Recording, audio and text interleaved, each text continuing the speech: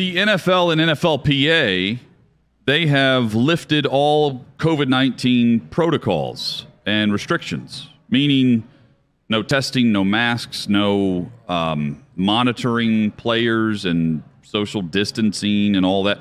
It's just all been lifted. And I bring this up as we welcome you back to Outkick 360 because it's been a couple years since we've seen reporters in locker rooms.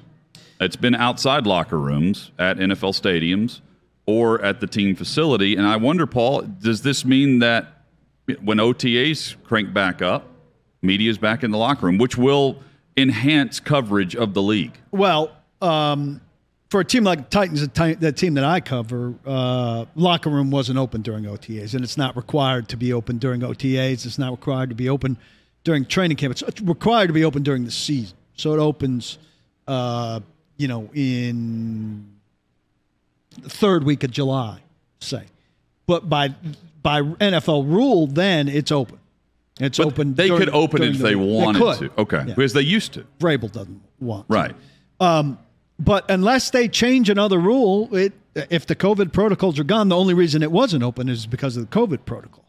Now, I'm not going to be surprised if they all of a sudden change the media rules to close it because they like it closed very much. But and they can use that as the excuse, like.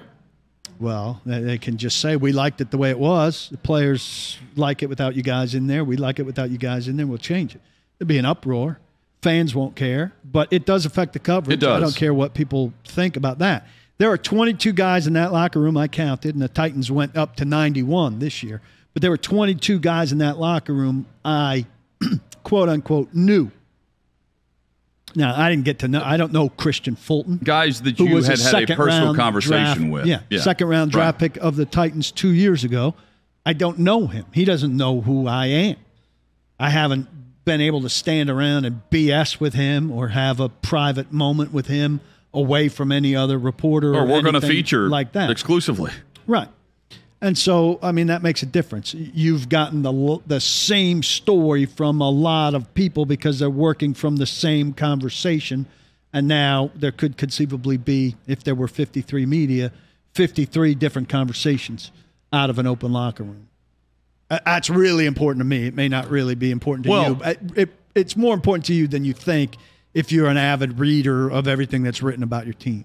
Just think about, how many feature stories have you seen over the last 2 years on guys? Not many. I think we know less about this league individually than we ever have. Yeah, because you're not having the one-on-ones, and you're scrambling to get your best content out immediately, because if you don't, someone else who was also standing right there recording it is going to do just that. Yeah, and those features are big, like you're talking about, and also little tidbits that you find out about a guy from being around him. Absolutely.